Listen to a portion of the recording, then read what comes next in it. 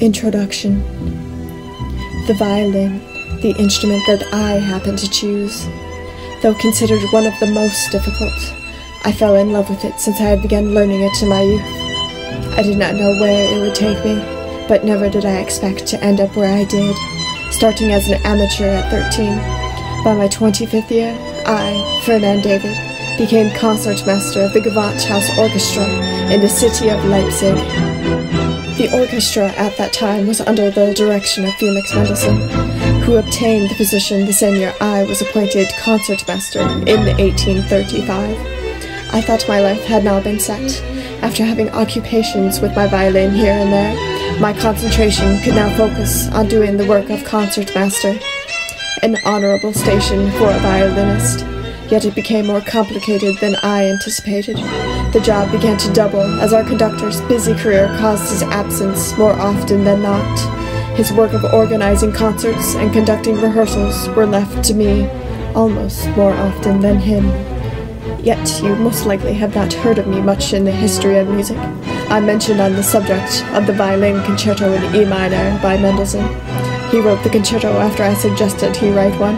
It took him 6 years to complete, but it became one of the greatest concertos in violin repertoire. Anyways, this book is not about me, it's about Mendelssohn.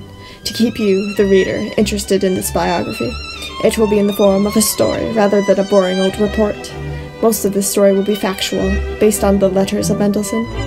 Some details and subtle plots are to add element to the story. Now, without further ado, I shall tell the story of the life and music of Felix Mendelssohn Bartholdy.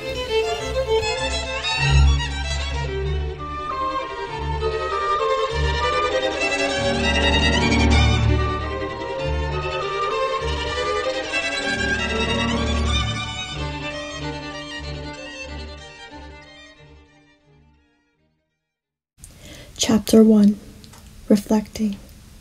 Year of 1815. In the earliest of memories that could carry one such through the times, from the woes and sorrows of life, from the feelings of dismay as well as heartfelt emotions, was that of the sweet vibrations of Bach preludes echoing from a well-tempered clavier.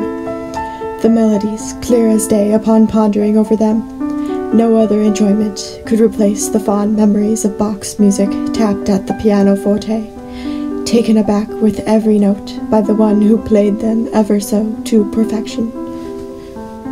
Many would be in disbelief that the touch of the ivories was that of a girl at the tender age of 10. She is not the main figure of this story, but has the most important influence. This young and talented girl goes by the name of Fanny, the eldest child of the Mendelssohn family. Her gift at the piano made her to be the musician of the family, as her father, Abraham, felt quite sure of. Her mother, Leah, had musical skills and had begun teaching Fanny in her 6th year. Within a matter of 4 years, her abilities showed. The touch of the ivories were soft, then rose as the melody reached its climax. Sitting underneath the instrument, taking in every note, sat Felix, 6 years of age and not yet had one lesson. Something, though, about the music fascinated him. With his mother and sister's talents, music already became a large part of him. Shelves containing manuscripts of music consumed this room of the house. The home in which the Mendelssohns resided settled in the city of Berlin, then of Prussia. As a family of the upper middle class, they had a decent standard of living. Abraham had a prosperous occupation as a banker. As the Bach prelude continued, Fanny neared the final cadence. "Felix," a bewildered voice called. The piano's music halted as Leah entered the room in search. Felix came from under the piano. "Felix," Fanny whined as she flipped through the page in her music book, "you made me ruin the piece." "Oh, now, Fanny, it is not his fault. I startled you when I came in. Don't blame your brother on such things." "You were looking for him," Fanny mumbled under her breath. Felix went to his mother. She had a French lesson book. "You shouldn't go hiding when you know it's time for your language studies. You worried me." "Sorry, Mutter." Felix shuffled his shoes against the hardwood floor. "On you go, as I must give Fanny her piano lesson. Be sure that Paul and Rebecca are doing something productive." she instructed while handing him the book. Felix went off as Leah began Fanny's piano lesson. Felix sighed as he set the book down at the dining table next to his younger brother Paul. Rebecca's book laid open at the table, but her seat rendered empty. Felix huffed and checked the parlor next door. She was speaking with her father there. Felix turned back to the dining room and flipped to a chapter in the book he was studying. Abraham and Leah made sure that their children had the best education they could get, even as they were quite young. Rebecca had turned 4 and Paul was 2. Abraham was in charge of teaching the children arithmetic and French. Leah taught them German, literacy, and fine arts. As Fanny being the eldest, Leah had begun teaching her the fine things of being a lady. Along with music, she learned art and poetry, as well as common housework, intellectual subjects, and everything in between. Felix knew within the next few years, Abraham would be teaching him the ways of business. His father's wishes were for him to carry on the bank in the family's name. The children had many opportunities and privileges in their upbringing, but it was far from easy. To make sure they got the most of their days, they were to be up every morning at the 5th hour for their studies. Paul was an exception since he was young yet. Only on Sunday were the older ones allowed to sleep in, until the 6th hour, that is. Sunday was a rather special day. Abraham would invite members of society over as a social gathering, called salons. He invited many aspiring guests, such as musicians, scientists, poets, authors, and artists. Leah made sure the best food and tea were served on the occasion. It was quite exciting each week. As Felix worked on his secular education with his siblings, he began to lose his focus. The door to the music room, where Leah was giving Fanny lessons, remained open. He couldn't help but listen. Fanny was learning a new piece. It sounded more challenging than anything she had played before, and she had a hash with it. Mistakes were prevalent. Felix had never heard her have such a difficult time. She had recently been taking up lessons with a local instructor. Her skills improved to the extent that Leah thought it best to find a professional. An accomplished pianist by the name of Ludwig Berger took up the position. He even composed some. Clementi, a composer known for the works at the keyboard, had taken Berger as a student years ago. Felix was familiar with Clementi's music, since Leah taught Fanny to play some of his pieces. Leah still gave Fanny lessons by helping her with the music given. Lessons with Herr Berger were once a week. Leah's side of the family had a deep love of music. Sarah Levy, her aunt, had been a professional keyboardist in the 18th century. She happened to be a pupil of Wilhelm of Bach, and supported the music of C.P.E. Bach, both some of the many children of Johann Sebastian. Felix, Felix, Felix, Abraham scorned. What is it that distracts you? Oh, it is nothing. Felix shook out of his doze and turned back to his French studies. After their studies, Felix tiptoed back to the music room, where Fanny still sat, practicing. He brushed the door open, not to disturb her. She worked through a passage as he crept up behind her to get a look at the music. As he peeked over her shoulder, she vigorously struck the keys in frustration. With a huff, she got up and stormed out of the room, shoving past him. She left the music at the piano. Felix sat at the piano to inspect this music. It was a book. He turned to the cover, and it read as so. J.S. Bach, 2- and 3-part inventions, works for keyboard. It was the same composer that had wrote those preludes that his sister played ever so perfectly. It seemed out of place for her to become frustrated. He turned to the first page. Invention number 1, in C. Felix had watched Fanny play dozens of times and tried to follow the sheet music. It bewildered him as to how she could read 2 lines at once. The melody lines looked even more complicated as things overlapped. He looked at the first bar. It consisted of a single strand of notes. He placed his fingers on what he thought were the notes and pressed the keys. Pausing, he veered to the lower line. It had a similar strand of notes as the first line continued on. He picked through it. The playing didn't sound at all correct. A Mozart this age would be laughing at such skills. Fanny had played segments of the piece with struggle, yet the melody rendered distinguishable for her. As he continued in the slow, rather clumsy manner, someone walked up behind him. He glanced back and froze. His father appeared intrigued while reading the music over his son's shoulder with his spectacles. Felix chuckled in nervousness. Abraham then commented, "I'll have your mother help you with that." That is when music began for Felix, at least the part about his mother teaching him piano at 6. I wouldn't know every detail, as during those days I had not known him yet. At the time, I resided with my family, born in the city of Hamburg in 1810. The Mendelssohn family had lived in Hamburg before journeying to Berlin in 1811. It happened to be that my family took up residency in the Mendelssohn's previous home. Rumors went around after the Mendelssohn's leave of Hamburg. They had left in haste, leaving little behind. The reasoning alluded to their family's business, the Mendelssohn Bank. Abraham worked alongside his older brother Joseph, who established the bank in Berlin. When the family lived in Hamburg, much unrest from France gave concern to the bank. It was later found that the bank had an involvement in swindling Napoleon Bonaparte of his attempt to take over Prussia. When the French Emperor's reign of terror invaded the city of Hamburg, Abraham, in a trance, took his wife and children in the dead of night to flee. They went straight to Berlin, where Joseph occupied a house that also served as the bank's main office. We won't be discussing too much on the subjects of politics and war. There's other books for that. Yet before we continue with Felix's story, I'll give background on their family history. The Mendelssohn name had become well known in the midst of the 18th century.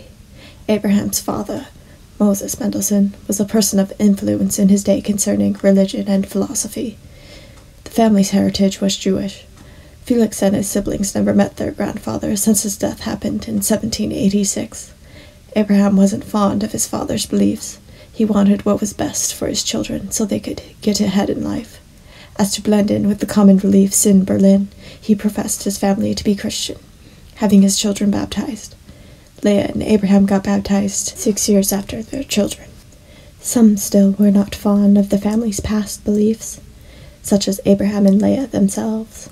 Leah's side of the family was Jewish as well. She came from the Iztec family. They had impacts on cultural, religious, and musical history here and there. In wanting to separate from their family ties, both Leah and Abraham adopted the surname Bartholdy. It was a suggestion from Leah's brother, Jacob Salomon Bartholdy. He adopted the Bartholdy name from a property he happened to inherit in Leuenstadt. The name, however, didn't always appeal to the Mendelssohn children, as will be mentioned later on. Now, back to the story. The year drew by after that day Abraham happened upon Felix attempting to play Bach at the piano. His mother was now teaching him the technique of what became his new favorite outlet. Before becoming a pupil of Ludwig Berger, just as his sister, the family temporarily traveled abroad to Paris in 1816. Abraham had to go on a business trip and decided to bring the family with. Once arriving and obtaining a place to reside, Abraham had to tend to his work straight away. Leah and the children were left to find something to do in the meantime. Their stay would last at least a few weeks. Leah happened to know of a lady who had an accomplished reputation for teaching and composing at the piano. She was currently taking up residence in Paris. Her name was Marie Bigot. Leah thought it a perfect idea to have her give the children lessons. It would keep Fanny and Felix's practice up to par during their lengthy trip. Plus, having a different teacher in a foreign country would give them all the more experience. Marie's music was praised throughout European musical circles. She had lived in Vienna with her husband for 5 years. She had met Joseph Haydn, who adored her compositions, and Antonio Salieri. Her husband happened to be the librarian of Count Razumiski. Razumiski was the brother-in-law of Prince Lobkowitz. Both were patrons of music in Vienna, particularly to Ludwig van Beethoven. Lobkowitz famously had the composer's Third Symphony performed in his palace on June 9, 1804. It was a turning point in music from that day on. Razumiski played the violin and commissioned Beethoven to write 3-string quartets. The relationships between these people led to Marie to have a friendship with Beethoven. He was impressed with her playing. He had her be the first to play through his newly composed sonata, the Appassionata. Marie and her husband later moved back to France. She composed and introduced much of Beethoven's music to Paris society. Sadly, her husband was then taken prisoner in 1812 to Russia due to Napoleon's campaign. It left Marie to support her children by giving piano lessons. When Leah arranged to meet, Marie quickly became acquainted. She had much excitement upon meeting Felix and Fanny. They learned much from her, as she had many stories and experiences to tell. Fanny enjoyed Marie's input as a composer, as she so aspired to become. Upon returning home to Berlin in 1817, their grandaunt, Sarah Levy, arrived by a planned arrangement. She had been inclined to come after learning of the children's musical progress. Almost as soon as she came, she herded them to the music room.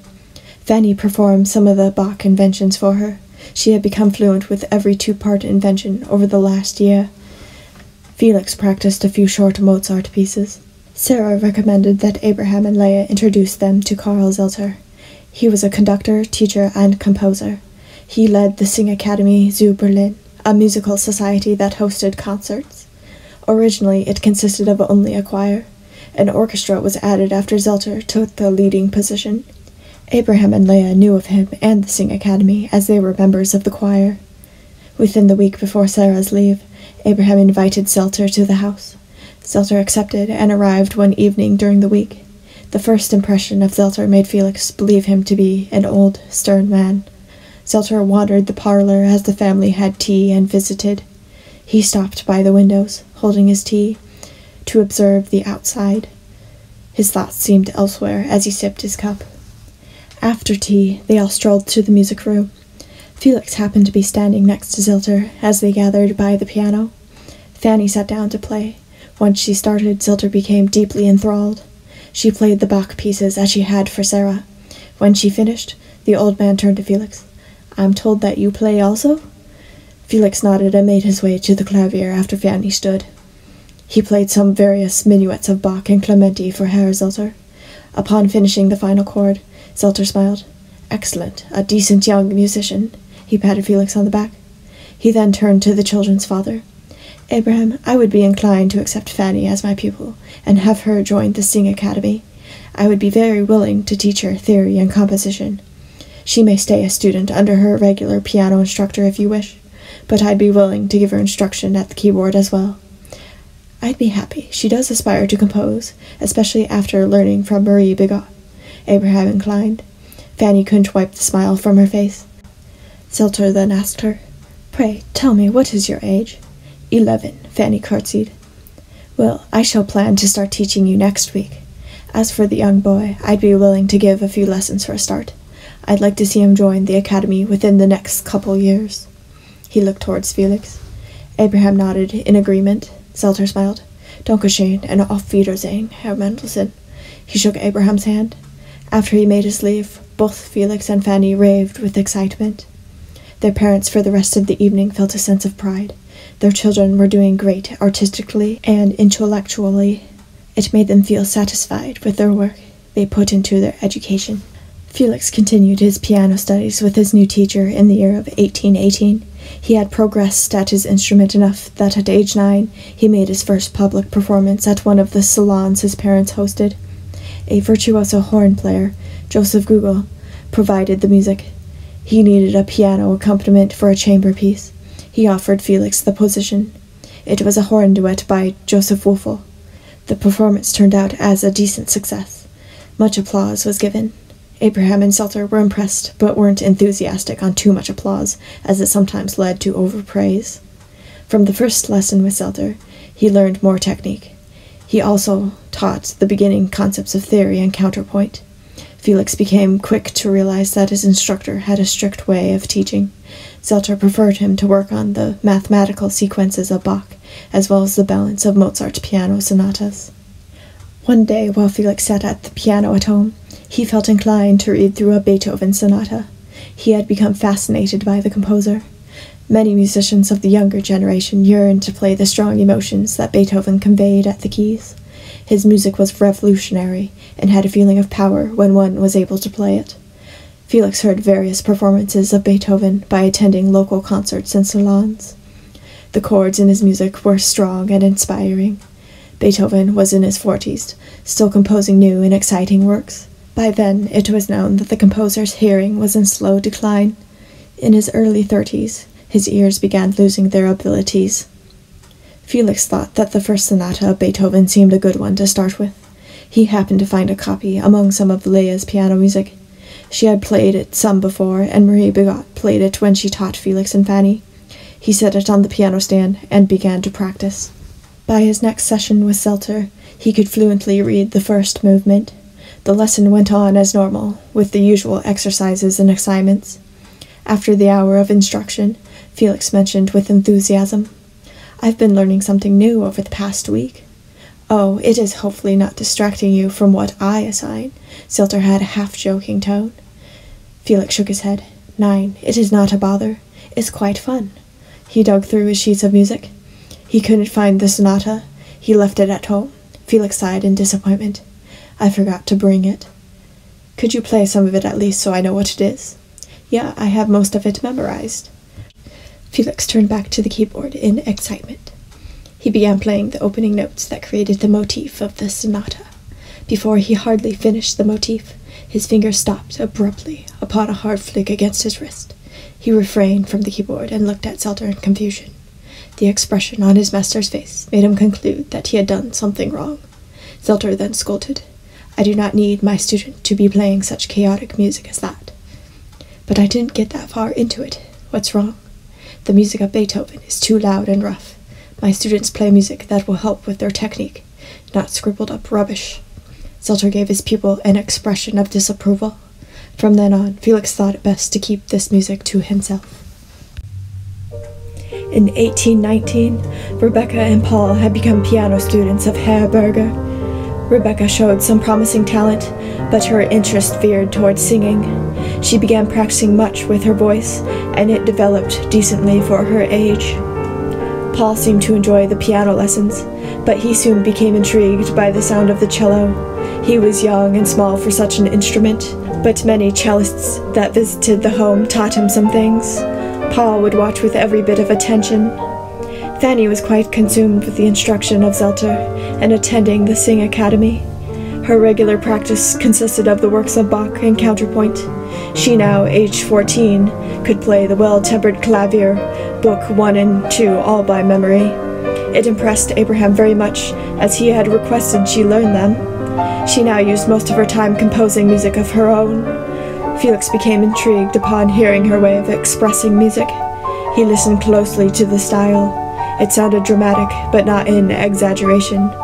It had a mature sense to it. Felix knew all in all, this was Fanny. It excited him that his own sister could write such music. He began playing her compositions for his practice as well as to test them out. She liked having a second opinion. Felix commented while practicing her work, "Soon you'll be just like Marie Bigot. I bet in a few years every pianist will want a copy of Fanny Mendelssohn's music." That would be quite the dream, performing in public just as Aunt Sarah. She gave a sigh as she pondered all that she would do. Felix continued playing. Their practice session made the afternoon hours that day some of the happiest. That evening, Felix sat in his room, doing miscellaneous things such as sketching and reading. He could hear that a conversation was being held in the parlor between Abraham and Fanny.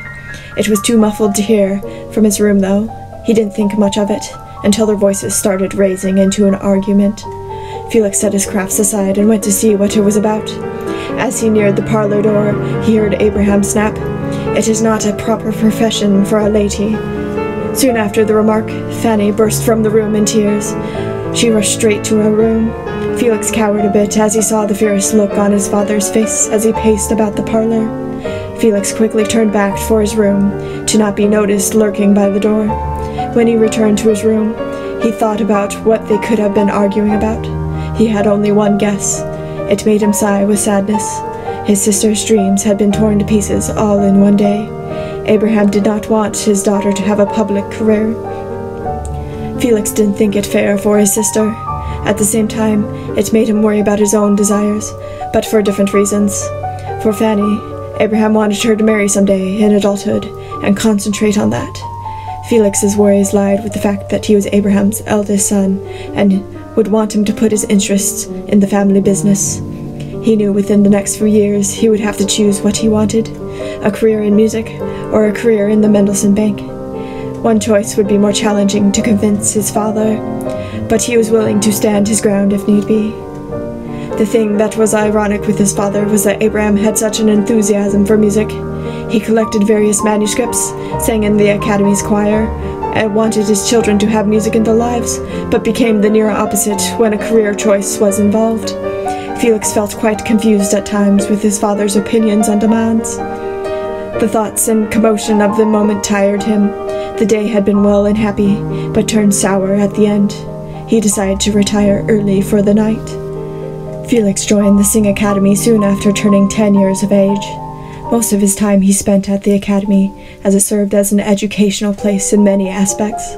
It had many events and rehearsals through the seasons. He sang in the choir among the altos. The music of Bach, Handel, and lesser-known composers were sung frequently. He became aware of the structural patterns of compositions, such as fugues and voice leading. Felix also took up the violin and viola. The lessons were from a violinist by the name of Edward Reitz. Reitz played in the orchestra at the Academy, but had recently joined the Berlin Court Orchestra. He was bright, instructive, and open. Felix looked up to him not only as a teacher, but as a trusted friend. He was only 8 years Felix's senior. Edward was so passionate about the instrument he mastered, and it reflected. One of the many things Felix liked about him was his nice handwriting. When writing a few pointers in the music, the neatness of the pencil made it impossible to ignore. Edward Reitz was a good and pure musician. When Felix turned 11, he became interested in composition. Fanny had used up all of her manuscript paper at the time. Abraham was in Paris on business again, so Felix resorted to writing to his father. He made a request for paper, but his letter was rendered rather unspecific. Abraham penned back, educating Felix. "My dear Felix, you must specify what music paper you wish to have. Ruled, not ruled. How is it you want it ruled? When I went to the paper shop, I did not know what to buy. Read over your letter before you send it off and discern whether, if addressed to yourself, you could execute the commission contained in it. Abraham." Felix eventually obtained paper and began composing, with the help of Zelter. The first work was a piano piece that seemed decent enough. Soon after, it was followed by 19 other piano works, a violin sonata he could practice for himself, a wedding cantata, and 2 comic operas. His pieces were performed at salons by ensembles of musicians. The little composer conducted by standing on a chair. Though he seemed to be quite busy with these first compositions, this would only be the beginning.